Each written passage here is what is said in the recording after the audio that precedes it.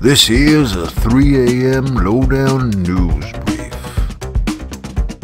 Viewer discretion is advised. How you all doing? I hope all is well with you and your families.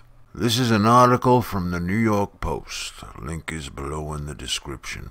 Pentagon whistleblower warns of UFO intelligence failure on the level of 9/11. Supposed to be a reveal in June from our government.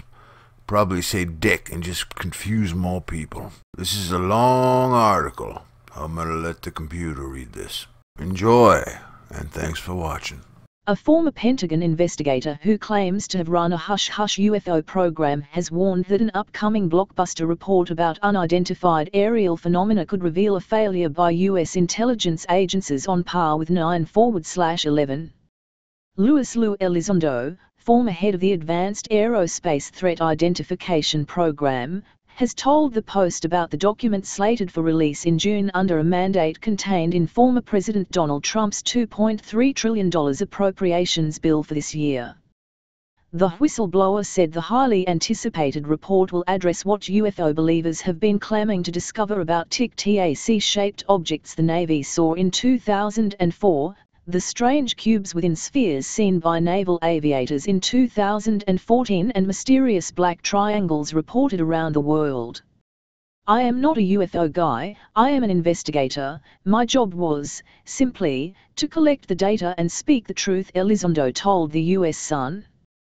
There is something in our skies, we don't know what it is, we don't know how it works, we don't know fully what it can do, we don't know who is behind the wheel, we don't know its intentions, and there isn't a damn thing we can do about it, he added. If it turns out we have been leapfrogged technologically by a foreign adversary, then we are dealing with an intelligence failure on the level of 9/11, Elizondo told the outlet. It took 3 years to write the 9/11 report, and I am not sure if these things have been in our skies for decades that 180 days is enough time to provide the level of information Congress is asking for and deserves, he added. Elizondo made it clear in a press conference that UFOs have been observed to have qualities that are nothing less than otherworldly.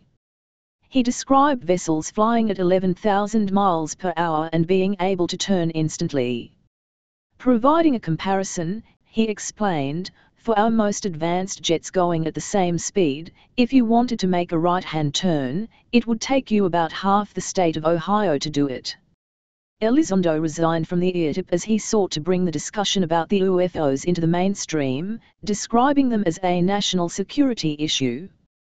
When I was at IRTIP, our purpose was to try and find a conventional explanation, he told the US Sunday. It was only when we exhausted all options that we became increasingly engaged. When asked whether Russia and China are also studying UFOs, he said, we have every reason to believe that foreign adversarial countries are equally, if not more, interested in these topics than we are. That has been validated through various sources. We are certain about that, he added to the outlet. Putting it out there for you to decide. You, the viewers, make this all worthwhile. Thank you so much. Like, share, and subscribe, please. It helps out a lot. Thank you.